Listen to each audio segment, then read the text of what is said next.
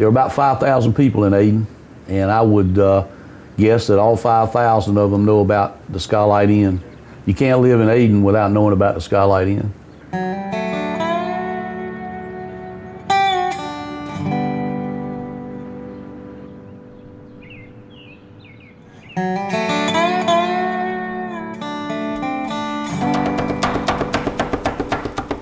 My father made the statement many times when I was young that he put barbecue grease in my milk bottle to make sure that it was in my blood. Sure, that's funny, but I'm sure somewhere deep down, he wanted me to have the same outlook on the place that he did. My name is Samuel Jones. I'm 33 years of age, and I'm the 7th generation in our family to cook Whole Hog BBQ. Since man figured out what fire was, they've been cooking meat that way. Some people chose to stop. We didn't. The old way is just better, which is what we still do. It is for sure not the easiest, because standing in front of that chimney is like being in the vestibule of hell. But the end result, there's no match for.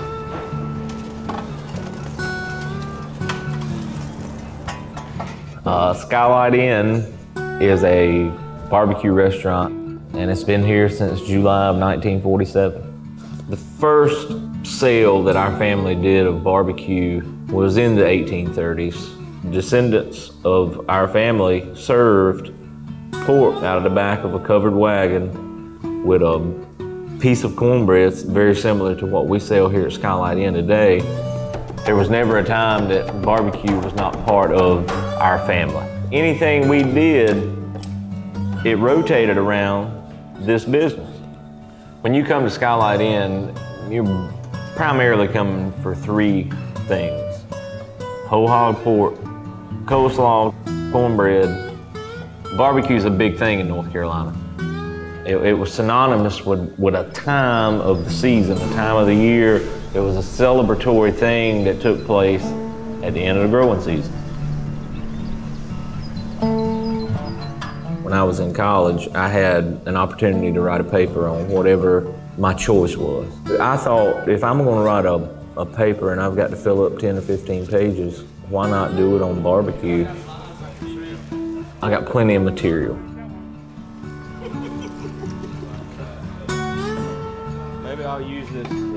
It made me realize that there was a heritage there. There was, 1, something to be proud of, and 2, something that you could be another link in the chain in this long line of people that did something great with something small.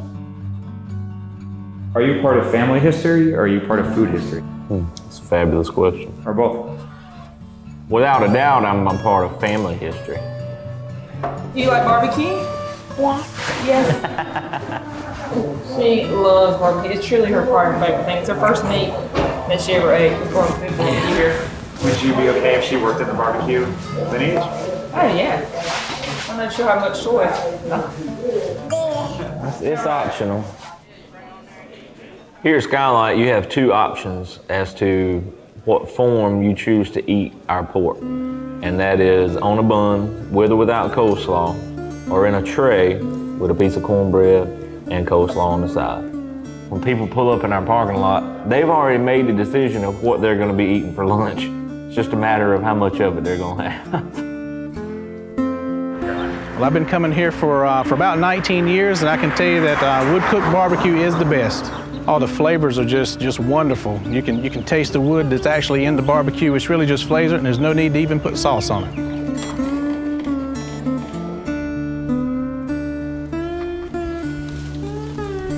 In the morning, I mean, the bones will pop right out, so you really want to do it while it's tough like this, otherwise,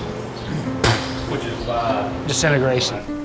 Yeah, eating at a place with historic legacy obviously, brings a lot back to the community. And we're just excited to have them a part of Eastern North Carolina, more particularly Ayden, North Carolina, and the legacy that they prevail throughout the community. Whole hog is like the holy grail because it's very easy to mess it up. We cook an average of 40 hogs a week. Our primary heat source is wood coals, which requires a man that'll go out to the wood pile, put it in a wheelbarrow, bring it in the house, place it in a chimney, And as it burns, it produces our own charcoal, which is hot live coals that then have to be shoveled into the pits that provide the heat source by which we cook our hog. So we're in our walk-in cooler. Some people call it our pig room. All we have to do is take the feet and the ears and finish splitting the head on it. You don't have to do these things to aid in the cooking process. We cut the feet off of them simply because our pit is only so wide.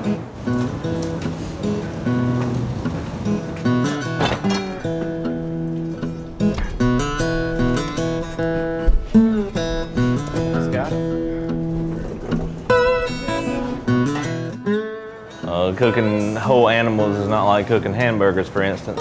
You know, it doesn't happen in the blink of an eye. So at this point, as our wood burns and starts to produce the charcoal that we use, we will slowly but surely bring the heat up in this pit. Probably to the neighborhood of maybe 325 will be the hottest it'll ever get. From the time our pigs come out of the walk-in, hit the pit, and the first heat is applied to them, you're looking anywhere between 16 and 18 hours from that meat going on to the finished product being chopped and served. In the cookhouse at Skylight Inn, you will not see thermometers on the pits. You will not see a man with a thermopen. So I can walk out there and place my hand literally, just touch the top of the lid on the pit. I'll know if I need to stay another hour. You can't expect a man that's done something for 20 years to have to rely on any kind of mechanism to do his trade. There's an art that goes with it. People whom are a lot smarter than I am with food have told me that the way we prep our barbecue enhances the natural flavor of the pork itself. The trick is not to over-season it. You want to taste the smoke, you want to taste the meat, and everything in between. A little pepper, hot sauce, and some vinegar.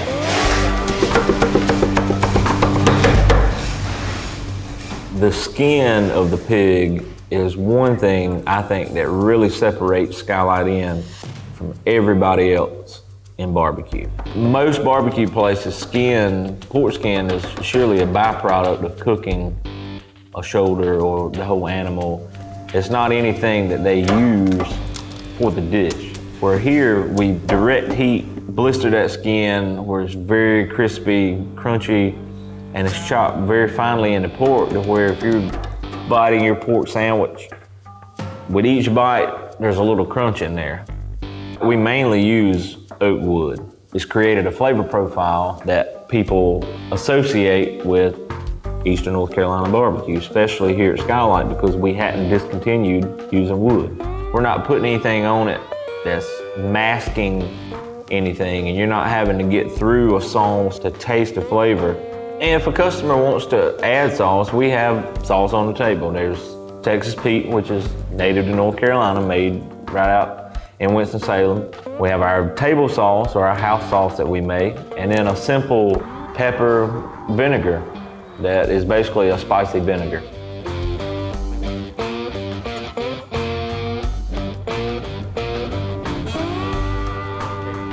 There's a variety of characters that make up the team here at Skylight Inn. James is if anybody would be the pitmaster, it would be James.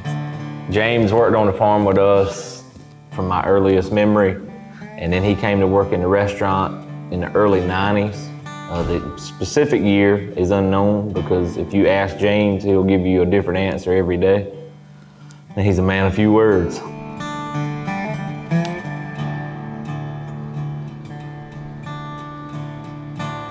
How many hogs do you think James has cooked in his life? On an average week, we'll use 40 pigs, maybe 45 hogs. You know, so if you just use that average for the last 20 years, it's a ton of pigs. Our guys are a pretty tight-knit group, and so they work well together, and I think they're pretty calm, to be honest with you. They're good old Southern boys. Outside of Mike here. Mike's a transplant from Illinois. Speak the truth. He's only been here for 12 years, so he's not a vested Southerner yet. Chop and barbecue at a Southern restaurant. Exactly. Mike is probably the most dependable person that has ever been a part of this business that was not family. Fortunately for us, he enjoys chopping barbecue. That's the sound we're looking for. That, to people who know barbecue, means that that skin is crispy. Pretty skinny. I always sample the meat all the time just to make sure it's up to par. My standards anyway. Yeah. This is a custom butcher block. So since day one, all the pork that's ever been eaten at Skylight Inn has been hand chopped on a board just like this. I had a customer one time ask my dad, said, did that block used to be flat at one time? And he said, yeah. And he said, well, that means some people's eaten a little bit of wood over the years. And Dad says, well, our wood's better than most people's barbecue. Being the chopper is being quality control of the barbecue going out of here. 95% of all the barbecue that goes out of here, I put out. Like I say, take the pieces of meat of quarters of hog, chop it, season it. I feel, I am working at a historic restaurant. I mean, they've been around since 1947. You do my little part in history. It's from chopping barbecue. It's not from lifting weights. That's chopping barbecue. Like I said, I grew up, kind of grew up coming here, but the space really hasn't changed much over the years. The flavor of that, I don't know if it's the grease hitting the coals or what, but that flavor just cannot be duplicated.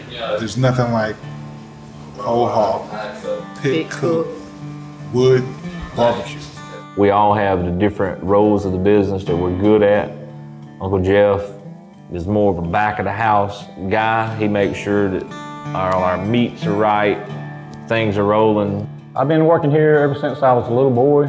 My dad got me up and I'd follow him around and just enthused about what he was doing. And as time moved on, I was able to learn certain things, how to cook and all about what went on with the barbecue.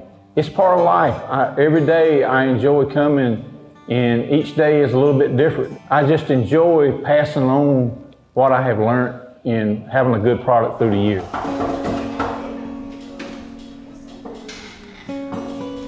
I feel like if our ancestors were looking down upon us today, that they'd be real proud, because I think we've carried the Jones Barbecue Skylight Inn to a higher legacy. What do you think of all these young guys working here? Some of them I think a lot of, some of them I don't. Bruce Jones is my father. He is one of the owners here. Bruce is an institution within himself. Anybody who knows Bruce would buy a t-shirt that would say, Bruce, enough said.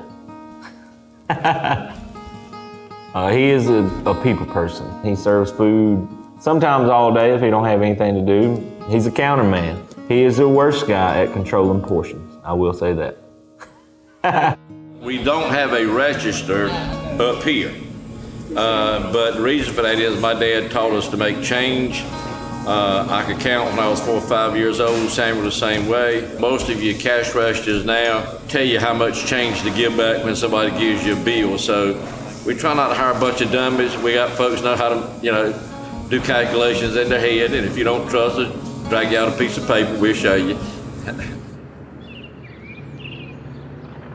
Growing up, you had to either work on the farm or you had to work in the restaurant. And I hate to say it, basically, during the summertime, you wound up doing both.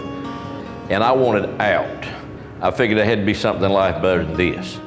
I'd never have to worry about barbecue business again. But then when I got to college and the gentleman started bringing everything in history back to Eastern North Carolina, and as I shared that with my dad, he started giving me the legacy of the barbecue business, and all of a sudden, the barbecue business was no longer a business, but it was a family tradition that I wanted to be very much a part of.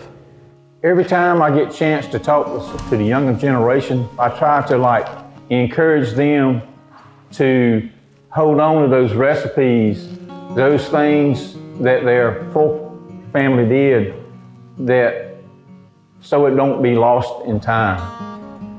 What I hope for this place, the Skylight Inn, I hope that like it goes on to higher and higher places and reach more people in this new world of the internet. I hope that we can still hold on to the quality of cooking good barbecue over live coals. Right now, barbecue is trendy. Barbecue is cool. You know, there was a time when barbecue wasn't cool. It was in the armpit of the culinary world. The price of pork affects everybody in the restaurant business because the price of pork will eventually affect the price of beef and the price of poultry.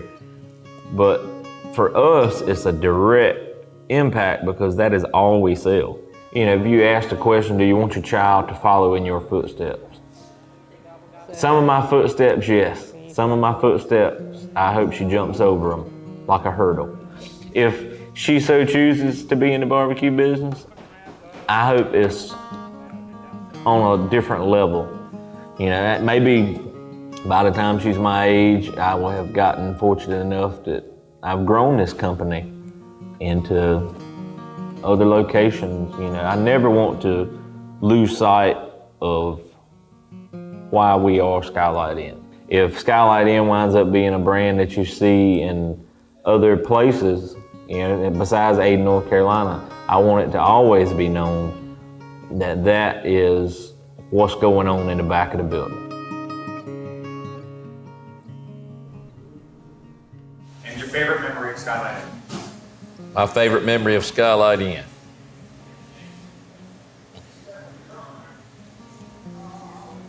Closing time.